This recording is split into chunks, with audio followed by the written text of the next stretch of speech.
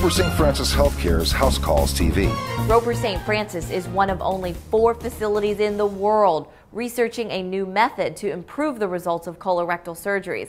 Dr. Jorge Lagares explains. When you put the bowels together, they can separate from each other, and it can give you a leak, which is clinically a serious problem. We turn the black light on. When the colon is well vascularized, you will see the entire colon green. If any areas appear black, doctors know it does not have enough blood supply and is at risk of leaking, so they can continue to work on those sections. So you can reassure the patient that you did every single thing that is possible to avoid any major complication for them. Through this innovative research, Roper St. Francis is not only working to improve the surgical outcomes for each patient, but they are also using state-of-the-art technology to lower healthcare costs for everyone. If you avoid a clinical leak rate, that's millions of dollars on healthcare costs that you can avoid on these kind of patients. Roper is just light years ahead of anything that has been provided in the Low Country. For more information, call 402-CARE, and for more House Calls TV, go online to rsfh.com.